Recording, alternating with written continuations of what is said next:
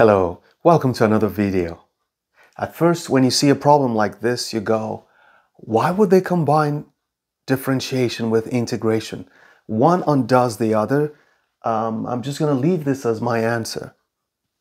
Oh, but you have boundaries. So what am I supposed to do with this? Well, this is a refresher for those who know the fundamental theorem of calculus. And those who don't know the fundamental theorem of calculus, this is an introduction. Okay, this is the topic you do in Calculus 1 that introduces to you the transition or the connection between differentiation and integration. Okay, you know, differentiation, we talk about instantaneous change, but when you talk about integration, you're accumulating the changes. But there is a connection, and there is this theorem that helps you understand it. So, in case you've forgotten, let me remind you what it is.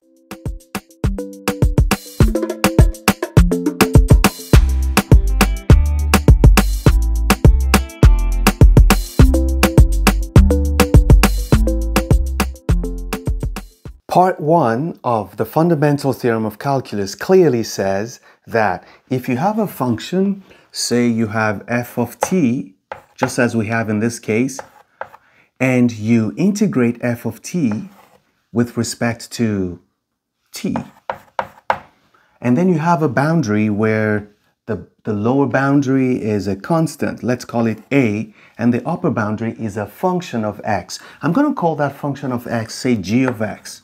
Okay, remember this g of x could be just x, it could be x squared, could be x minus 5, could be, as long as it's a function of x, once you have this expression, if you take the derivative of this, all you're going to get will be this function, but now in terms of g of x. Okay, multiplied by the derivative of g of x. This is the part that many students do not realize, that when you differentiate this, this is what you get. Because what most students see is they just see x. Let me explain to you. So let's say this expression was dx of the integral from, say, 1. So this doesn't matter as long as it's a constant. It's not a variable. From 1 to x of, let's say, f of t dt. What you have here usually turns out to be this same thing. This function replaces t, so it's going to be f of x. And then you multiply by the derivative of x, but the derivative of x is 1. So most students stop here and think that all they have to do is put this number, this function here, and that's the answer. But no, you have to multiply by the derivative of the function sitting on top. So that is the fundamental theorem of calculus part 1. There's part 2, which stems from part 1, but part 1 is the part you want to focus on. And let's just use this to solve this. It's easy, straightforward. So here, what we have is this is going to be equal to, we applied this same rule, we just have to, because this is a constant, okay? The number here is 7, so any number could be here. You can't have a constant here, the constant has to be here. You have to have a function of x here, and you have to have a constant here, okay? In other videos, I have another video that explains this. So this is going to be what?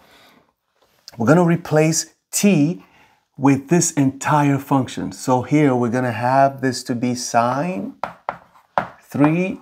The t will be replaced by 2x cubed squared. You see that? The t has been replaced, and then you have to multiply this by the derivative of this, which is the derivative of 2x cubed, this way. So what do we have? We have sine 3 times the square of this is going to be 4x to the 6th, times the derivative of this, which is going to be, that's going to be 6x squared. So that's what we have. Now we multiply this by this.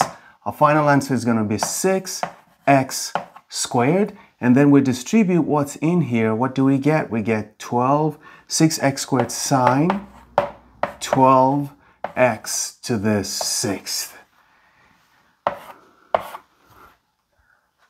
Interesting. And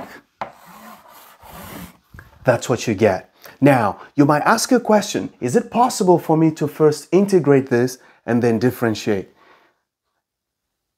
Well, if you know how to integrate this, go ahead. But I think you don't know how to integrate it. That's why you're watching this video.